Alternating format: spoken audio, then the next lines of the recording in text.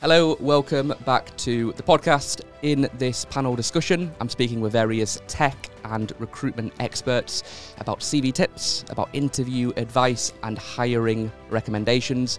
We're discussing how you can land your next opportunity and how your company can secure the best talent on the market. Also, make sure you stick around to the end of this podcast because we'll be sharing top tips on how you can stand out both as an employee and an employer.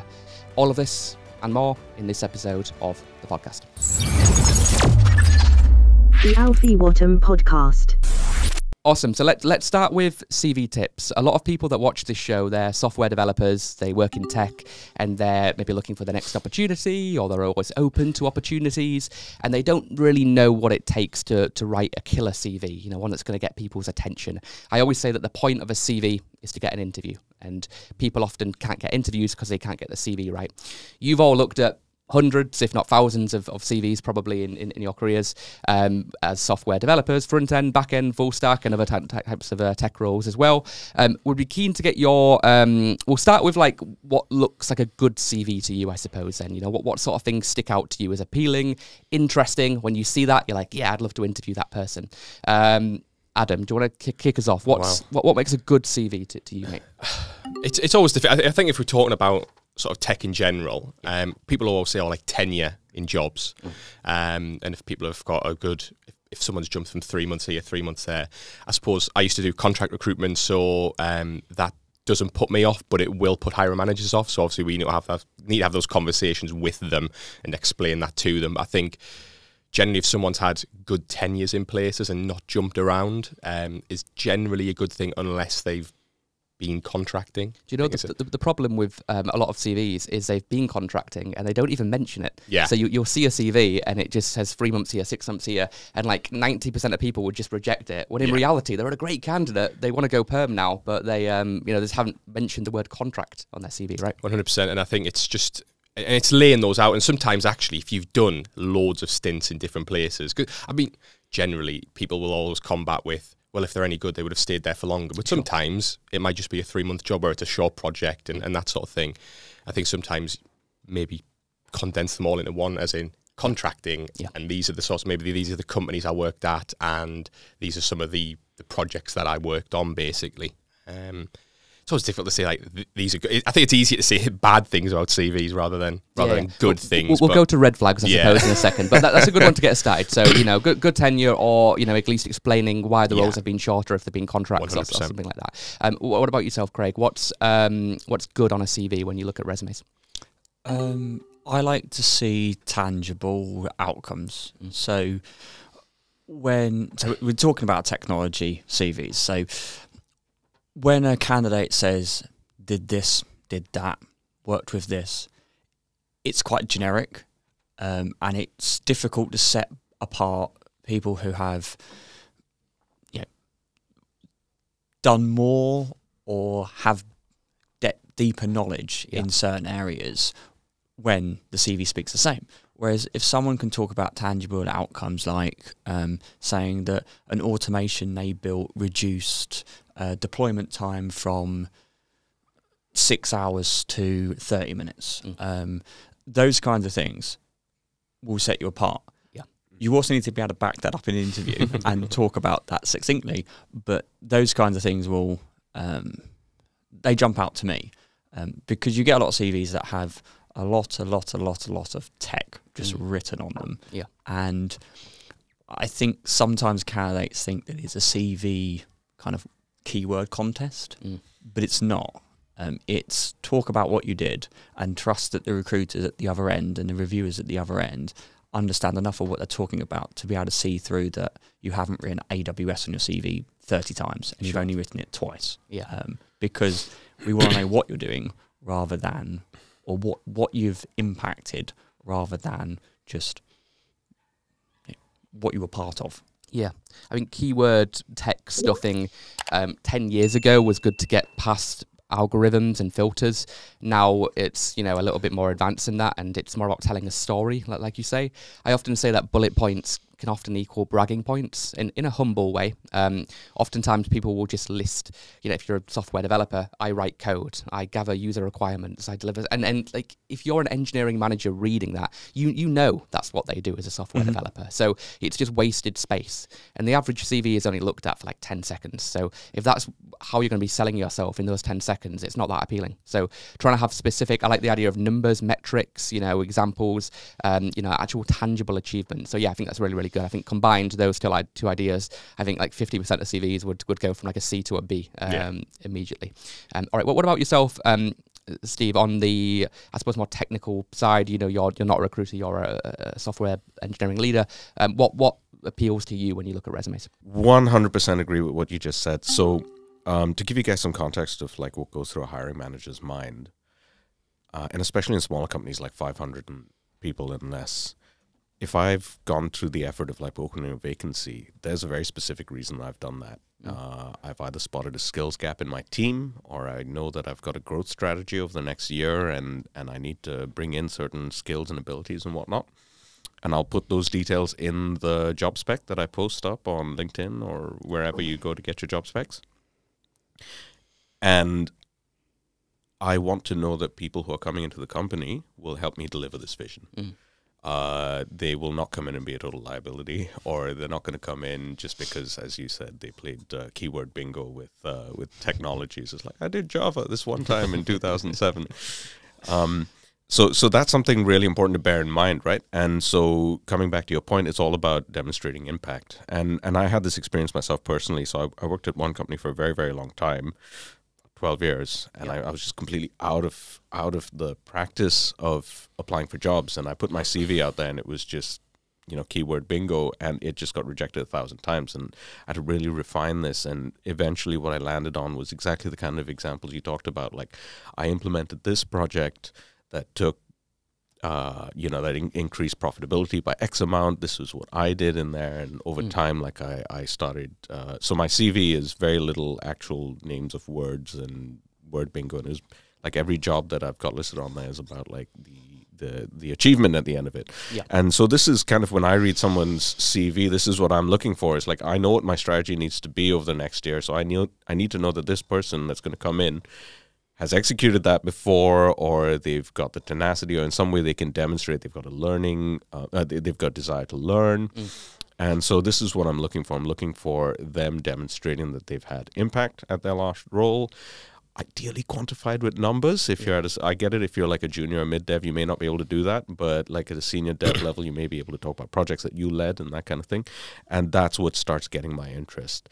On the flip side of this, like some really poor examples I see are sometimes people will just like print out their LinkedIn. Oh yeah. And there's like no details. It's just like, I worked at, I don't know, Barclays Bank and I did code. And you're just like, and they're all the same format because they're auto-generated, so you can tell when they're... And it often shows if they're paying that little attention to detail when it comes to writing a CV, then what are they going to be like in the job a lot of the time? Oftentimes it's a good indicator, right?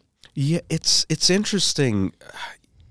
I feel like interviewing and CV writing and all of this is like a whole separate skill set to the job that you actually do, which is unfortunate. It's like you have to play this different game just to get onto the team.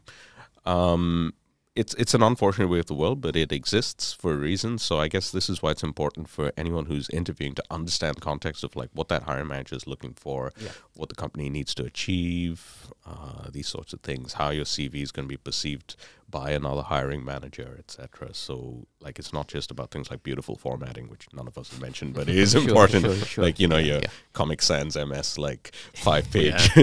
Definitely a red flag.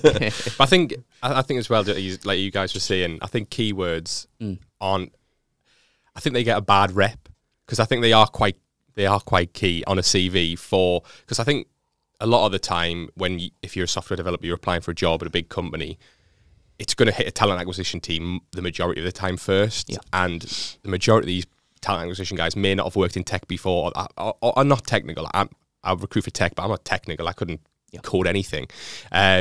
So I think it's still important because a lot of people will Control F So if you have a skill, at least have it on your CV, because hiring managers will say, well, you as a recruiter, you'll say, right, what are the key things you're looking for? They'll give a list of them and maybe the technologies and things. And the first thing a lot of people do, Control F, have they got X, Y, Z on their CV? If they haven't, bin them off. or they've got JS instead of JavaScript, or Ang instead of Angular, or TS instead of TypeScript or something, right? And it seems silly when you're writing that, but if you look at it from the other person's perspective, if they're not going to find that on Control F, you're going in the deleted folder. I was just saying with CVs, you've got to just make things obvious. Yeah. Don't leave it down to an assumption. Just because you think people might know what you're talking about, they might not. And even from company to company, companies will call things the same thing, and very different things. Sure. So just try and be as obvious as you can. Okay. Agree. Always recommend putting the core tech stack that you've worked with in a role. And the core tech stack, not something that you've used, like for an hour. like 10 years ago. Like what is your key 10 technologies? Yeah. And that's the point Adam's picking up on there, is do include what you've worked with, but don't list everything you have either touched or indirectly touched in that role. So if you spent 5 minutes in a 3-year window working with something, you probably are not going to be able to answer questions about it in the interview. So don't put it on your core tech stack. Stick the things that you're comfortable knowing and you're comfortable talking about and you feel confident on. But yes, do include the keywords still. Yeah. Hey, this podcast is brought to you by WeLoveAlpha.com.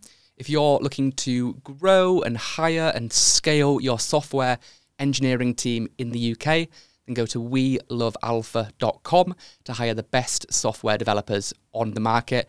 Everything across Java to C# to PHP to Python to React and Angular and mobile and more.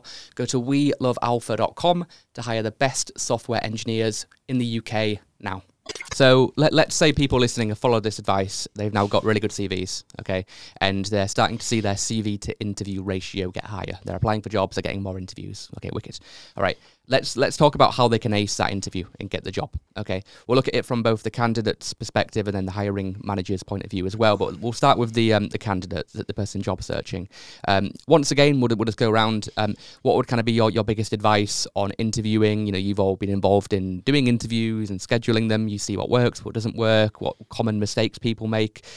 What are they? What advice would you give? What recommendations, insights? We'll do the reverse order this time. So Steve, what's your good things, pet peeves? What's your view on interviews? Yeah, so interviewing is like a really weird speed dating type game in a way sometimes. Basically. And I think something I would like to say to candidates out there is not every rejection was your fault. I know, and especially when like the market is tight, like you can be rejected a lot and be like, what's wrong with me? And sometimes it actually isn't you. It's like you're facing someone who's doing their second ever interview and they are not tight with it yet. Yeah. So don't feel down on yourself, I think, is like the first thing I really want to say to candidates out there, especially in a tight market. The second thing I would say is something I find beneficial is going through, as someone having done rounds of interviews and as in being the candidate in the last few years, going through the company's website, have a quick squiz through the tech blog if there is one, just trying to understand what they're trying to build, what their vibe is. Like, are they trying to be small and scrappy, try to build things quickly? Because then I can think of examples from my past that I'll bring up in the interviews. Or are they like large and established and they're looking for like process and procedure? Then I'll bring up those examples from my past experience. You need to tailor your answers to where the company is at and what they need to do. Because again, like as I just said, like this vacancy exists because a hiring manager, such as myself, has like a strategy that they need to execute. So you as a candidate are coming in to help them execute that. And in their mind, they're like, how is this person going to get in line with my vision or help me grow or push my team forward, etc. Sure. Those are the three big things. Something I would also recommend, I've had good experiences with this on the whole, is sometimes you can apply to a company directly, like through LinkedIn, whatever, and then you're kind of on your own. You're not really sure what their internal values are or what they're looking for in the interview. But when you go through an external recruiting company, not even the internal talent acquisition team, they're incentivized to get you that job. Oh, So to anyone listening to this, like, commission is usually like 25% of the first year's salary, something like that. 15 to 25, depending on volume and negotiation. Yeah. So the reason I say this is, like, an external recruiter is very incentivized to get you this job, and even then, that payout only comes like at the end of the probation period or something. So they're incentivized to find the right person and put them in that role and get them to succeed through that probation period. Yes. So to that end, what they're likely to do is send you like info packs, prep packs. So the last interviews I did was when I joined Multiverse. And that was about I think I interviewed for them in like August last year, and I went through an external company, and they sent me all this reading material on like the internal values, what kind of characteristics they're looking for in candidates, and that kind of thing. Cool. And I went through it, and I was like, oh, there's certain things here that I'm not lacking, but I wouldn't have talked about if I didn't know you were looking for it. So I was able to just pull up relevant examples or highlight certain aspects of relevant examples, and that helped me get through the door. And I have found, like, at the same time I was at Multiverse, like I was in a few different processes, and some of them it's a crapshoot. Like, you get in, you don't, and then they'll come back with feedback, say, oh, but you didn't demonstrate this. And I was like, I didn't demonstrate because I didn't know you were looking for that. Sure. So I guess my advice would be, and you guys are going to love this, go through an external recruiter if you can, and then push them to give you that kind of information, like the prep packs, and some recruiters will even like maybe give you feedback on why others failed their interview process, and that's kind of something you can review and look on and just be like, okay, they didn't demonstrate this or that. Yeah. And think of the real examples, because as you said, like you're going to get questioned, and if you didn't really do the thing you said you did, it'll come out. It will come out. I think what it comes down to, what you're saying really is just like research, right? Like going the extra mile with it, and not just doing it yourself, but asking others for information and insights as well that can help you on throughout the process. Because if you've got one candidate and they apply to a job on LinkedIn or Indeed, and they get an interview and they just go in and wing it, right? Or you've got another candidate who, does research on the blog and highlights examples in their past, and finds colleagues on LinkedIn you might have worked together in the past that you can name drop, and sees that they like football, and you can mention that how did you join the game last night? Ooh, that's a tricky territory, that one. What, football? Yeah. Well, trying to find common ground with your interview, because then that could be perceived as bias. Yeah, maybe. Yeah. I get what you're saying, but I guess anything that you can do to stand out from the competition in terms of research, and I think, but more relevant about the job. The personal stuff is a cherry on top sometimes, but relevant information that connects to the position is useful. And like you say, recruiters are often the best source of getting that, because they have recruited for the company before. They understand the values, they understand what works, what doesn't work, and they can often give you that information better than almost anybody. What's your side of the equation, Craig? What do you see as important for candidates when going for interviews, mate? Yeah, so I mean, we've touched on the general concept of being prepared. Yeah. So the first point, emphasising a lot of stuff that Stephen said there, was do your research, look into the company, look into the interviewers if you can. Like you're normally going to be able to find a LinkedIn profile. You might be able to see, for example, blogs they've written.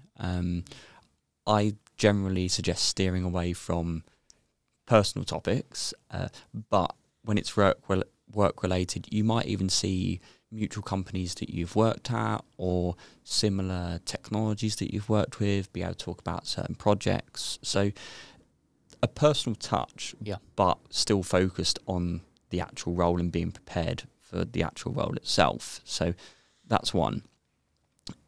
Two, ask questions. Oh, yeah.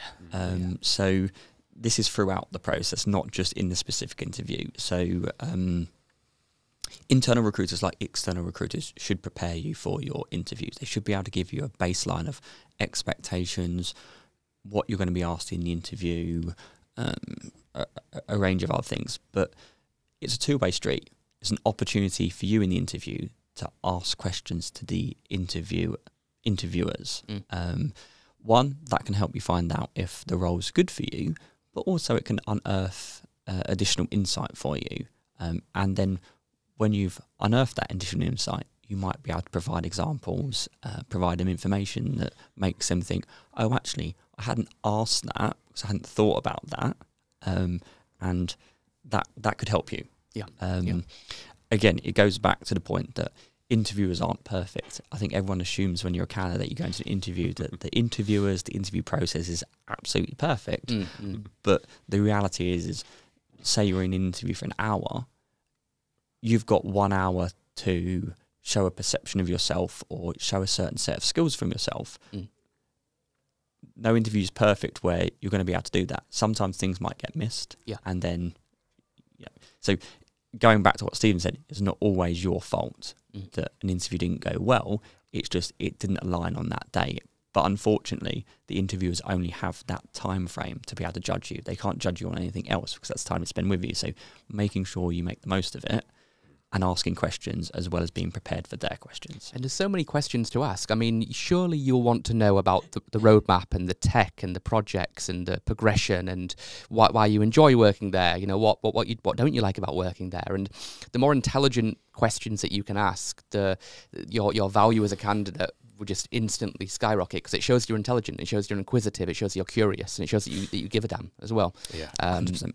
Okay, what's your point of view on interviews, Adam? Two of them are being covered off already, which is unfortunate. But I think, like, in terms of doing your research, since I've started recruiting in tech, and I've been doing it at Metro Bank for nearly 2 years now, it's scary how many people I speak to who know nothing. And I can't even be bothered to look at the website for 5 minutes before I have a phone call with them just to see what are they all about? What's maybe some of their core values?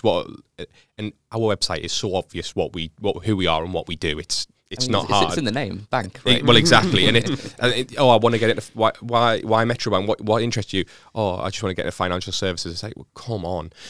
So I think that summarizes down to enthusiasm. I think in interviews, enthusiasm goes a long way. And if you can show that you're interested in the company and this is why I'm interested and this is the research I've done, and then with questions, try and stay away from the typical off-the-shelf questions. Try and think outside the box. And I know it's always good to ask about progression and those sorts of things. But yeah, more around projects they're working on, what's the vision for the next 5 years and those sorts of things, rather than wasting a question on what's the next steps. Because the next steps will obviously they're going to come back to you at some point. But I think one of the biggest feedbacks I get from people failing interviews is because they say we rather than I. Oh yeah. And that is one of the three things that we've talked about there. That's probably the main one, is that we did this, we did that.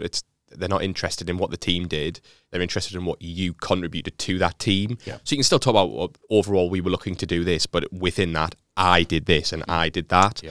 And that's where your tangible examples come from, that you're on your CV and things like that. So that's generally it's either there was no enthusiasm there, or they just talked about what the team did, and we couldn't.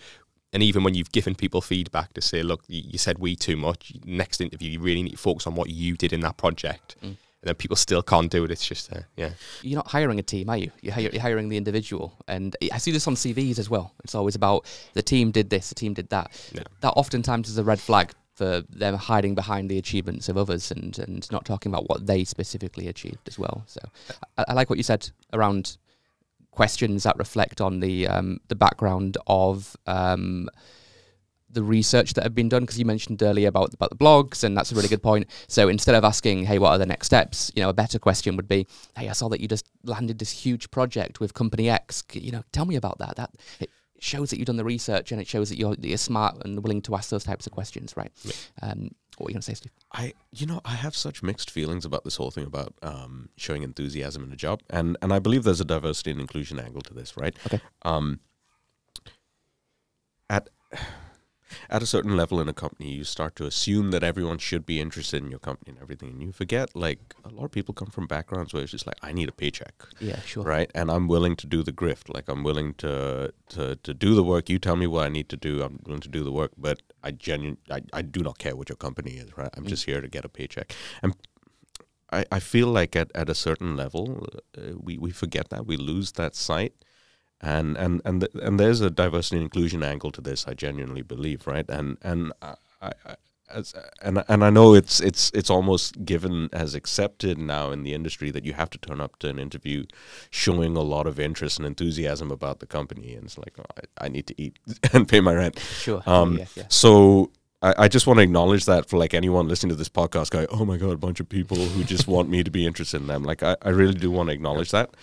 And I think the key word here is keeps coming back to enthusiasm. I think most of us have used that word at this point, right? Because the hiring manager wants to know that you're going to come in fired up to deliver and make their lives easier, push the team forward, et cetera, et cetera. And that's the key thing that you want to get across. So, it is a necessary evil that you do like a 5-minute job looking into the company, looking into their blog posts, whatever it is, just to see how you can demonstrate that you will help them move forward. I just wanted to put that out. And I don't see it. Sometimes I don't see it like, because I see things on LinkedIn, like recruiters going, or like hiring managers or internal recruiters, stop thinking that your company's the best thing since sliced bread and everyone wants to come and work for you and everyone should be honoured to work for you. I don't see it like that.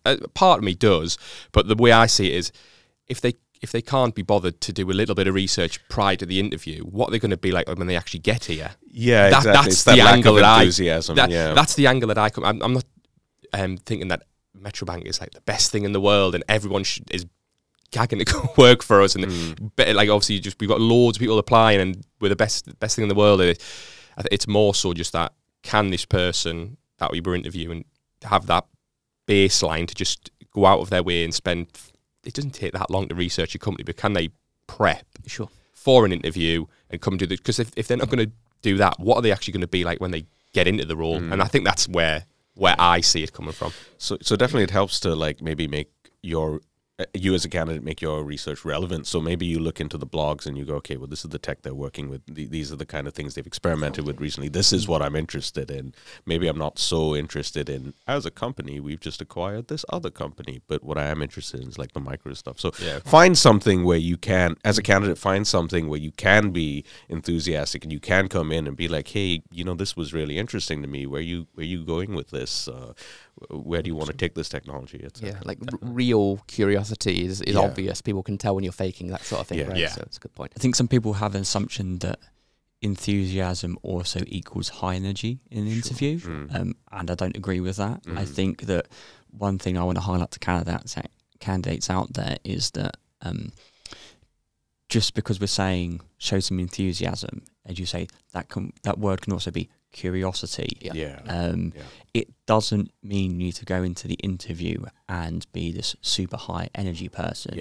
And that's also advice that you should be given to hiring managers in interviews, is that don't expect every personality type to come into the room. Interviewers shouldn't expect every candidate that comes in and sits in an interview to be high energy as a way of showing enthusiasm. There are lots of other ways to show enthusiasm, and I've had multiple cases in the past where I've had to work with hiring managers on those kinds of concepts that going, oh, but they didn't show enthusiasm. Okay, why?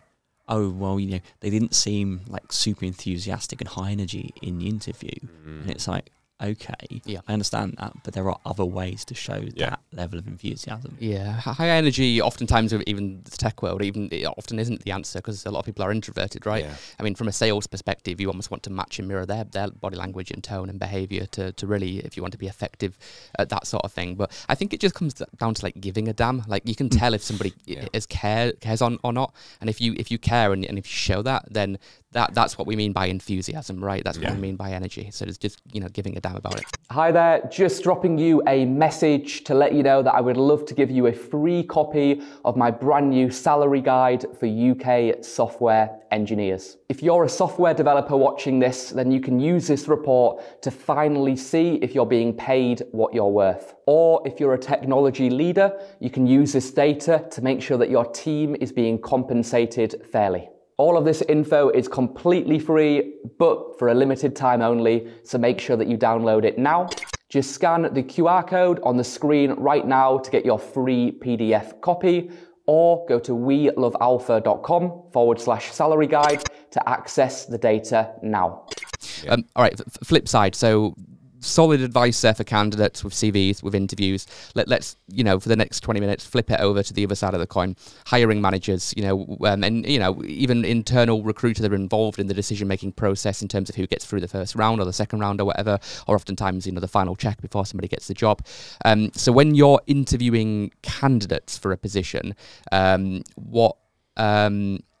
what's important for hiring managers to do to get the candidate interested? Because it's not just a one-way streak. It's not just about evaluating the candidate. It's a job, the candidate's short market, right? Oftentimes I'll get a requirement from a hiring company and they need to find X, Y, and Z, and it's so niche. So it's more about them selling the candidate on the opportunity rather than the other way around. So how can hiring managers increase their offer to closing ratio? How can they get more people interested and excited and wanting to work for them? What's important for hiring managers when it comes to interviewing? Craig, we'll start with yourself. We'll mix it up. Okay. Couple of points. One, just like candidates, interviewers need to be prepared when they go into interviews. Look at the CV not 2 minutes before you go into the interview.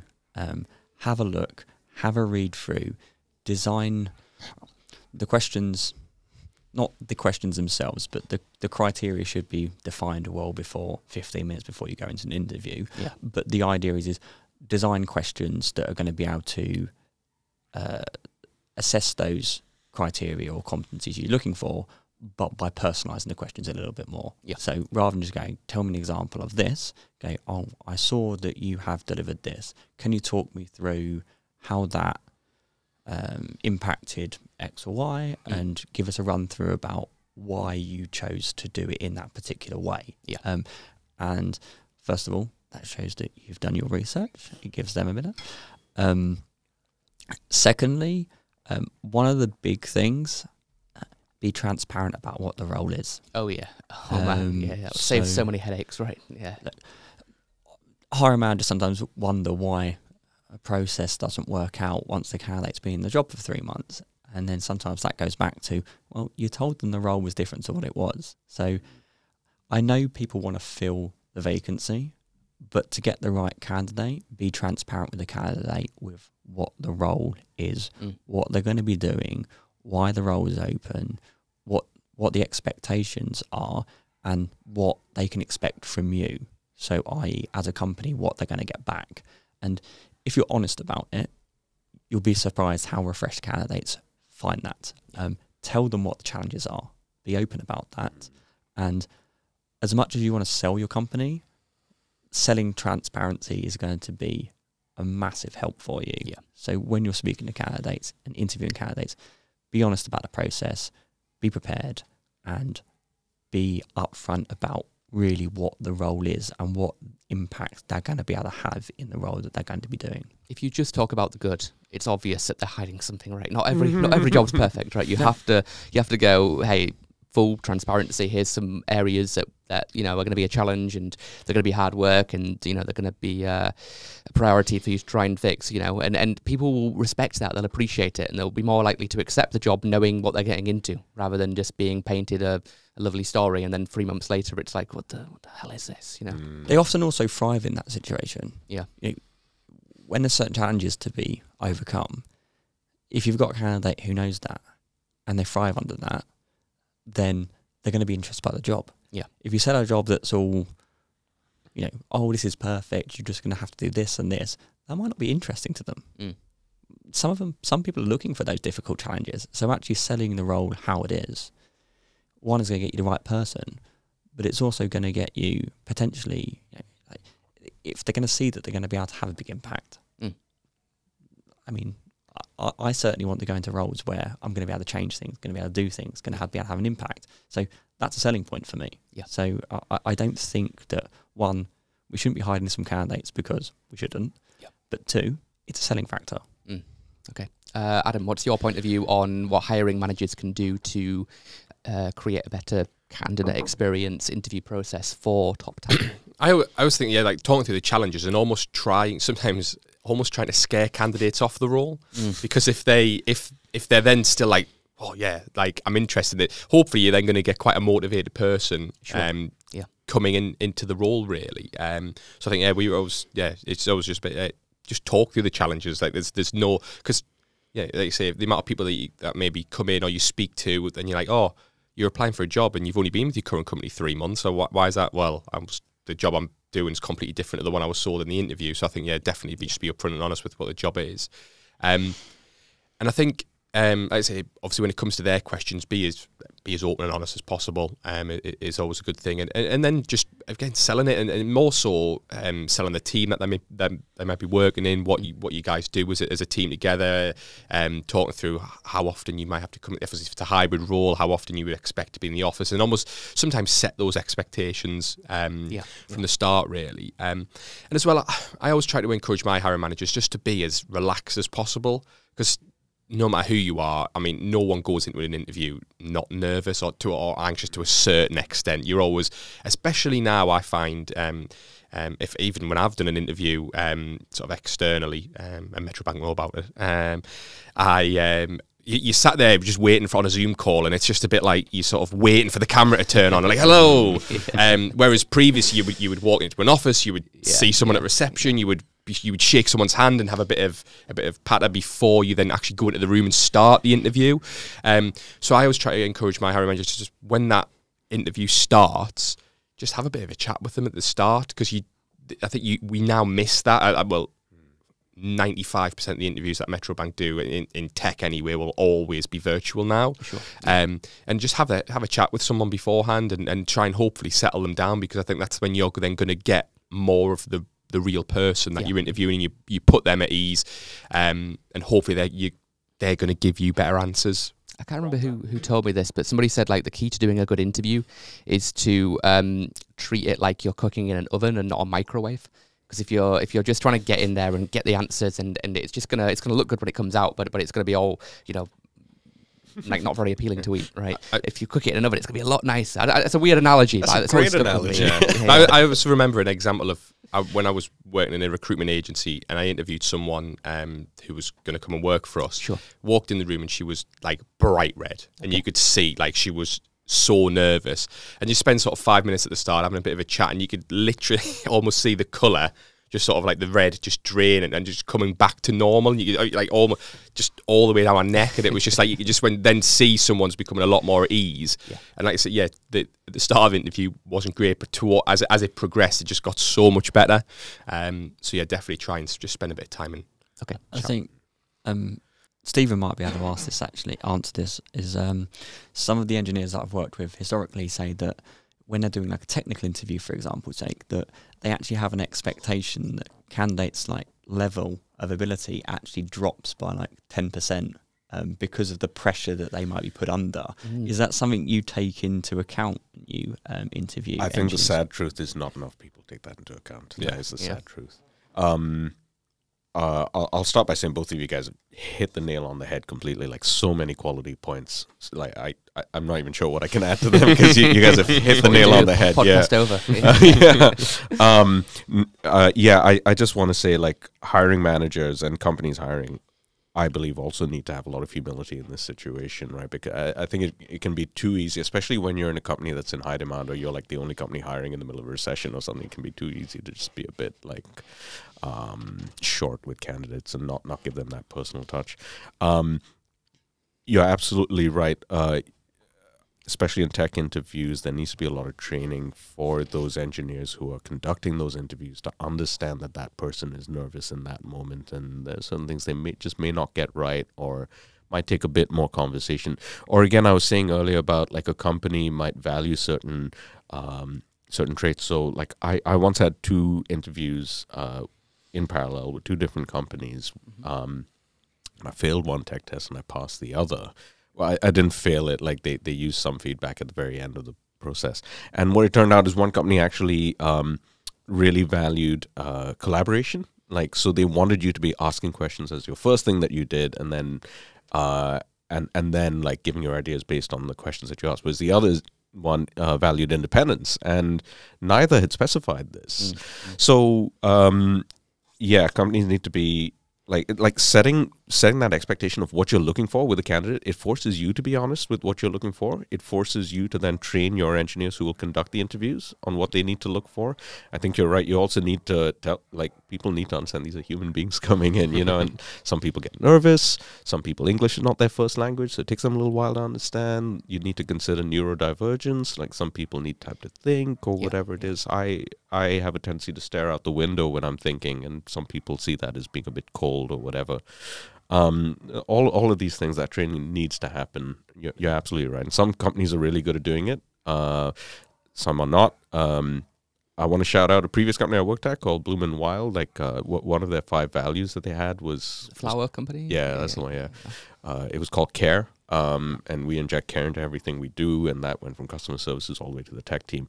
And it really forced the tech team to think about, like, at the start, as you said, at the start of the interview, like, candidate just logs onto the Zoom call, having, like, just, like, changed their baby's diaper or something, you know, or whatever. And so we were encouraged to spend, like, the first 5 minutes being the candidate at ease, just be like, look, we're all working from home. Your Amazon guy might turn up and ring the doorbell. It's all fine. Don't worry about it. Or your kid might run in. It's fine. Don't worry about it. And, you know, just help them be at ease. I've rambled a little bit based from your first question, but it's useful info, though. I agree with what you're saying. I think you're very right. Companies don't always prep their own interviewers on, like, what to expect and all of this. And this actually represents wastage in a company, right? Because when you do an interview, that interview is, like, for a tech test, it could be an hour and a half, could be 2 hours. You got to do maybe like half an hour prep. You ideally want to do, I set aside at least half an hour to, like, go through the CV. If there's a tech test, you might want another half hour to read through that code. Then you need to set aside half an hour at the end of that to do a debrief.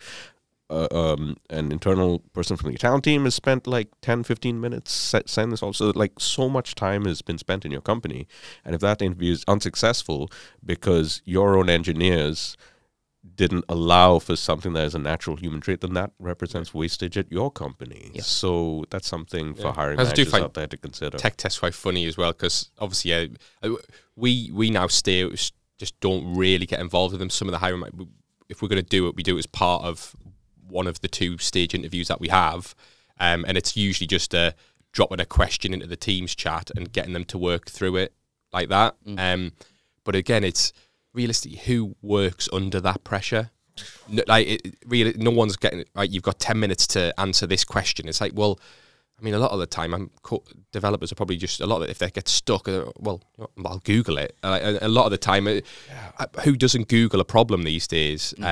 So, yeah, we always try and stay away from them. And if we're going to do it, we do it as part of the 2-stage interview process, and we don't have like an hour-long tech test, because it's not really, it's more, for us, I think it's generally more about the theory behind things rather than the actual coding, because I think the amount of people we interview that can code but don't know why they're doing it, or what they're typing is doing, if that makes sense. It's more so. And so some companies, Bloom & Wild did this. We offered the candidate 2 options. You can either have the on Zoom tech test where you're writing the code in that moment, or you can do the homework tech test. And that allows, again, for neurodivergence or people who just don't have time. Like, you know, when you got kids, like, your evenings are gone. You know, so it's good to offer those options to candidates, because different people perform different. And you're absolutely right. Like, I look up Google and I look up Chat GPT now 15 times a day. You know? I've started switching to Bard just because it's integrated into Google, and it wasn't that good at first, but it's now like instantly updated with GPT. It's, you know, it's like a few months ago. With Bard, it's like real time, so it's really cool. But I'm starting to see more and more companies allow devs to use AI tools when doing technical, because they're going to do it in the job. I mean, and instead of just going on Stack Overflow like secretly on a different tab, I mean, just like they're going to be doing that in the role. So I mean, that's what you do, you know, as a hiring leader. And I think something that you mentioned a second ago was really useful about. I think it was Bloom & Wild. One of their values was care, and they told you this before the process. And I remember Metro doing this really well, actually. This was a couple of years ago, but I had hired like a chapter lead developer for you at some point, and I think before the interview, I was sent a pack on your core values. Yeah. It's like a maze or Yeah, impress or something. a maze, yeah. And there was a book in there written by one of your founders or directors or something. Yeah. And less than 1% of people will read that book. But my candidate read the book before the interview, and they referenced many points during the interview on how that connects to their core values and things that they've done. Obviously, they got the job because they were to go there. Even I was amazed. I was like, "You read the book? Like, really? Like, oh, wow. Yeah. I mean, like, yeah.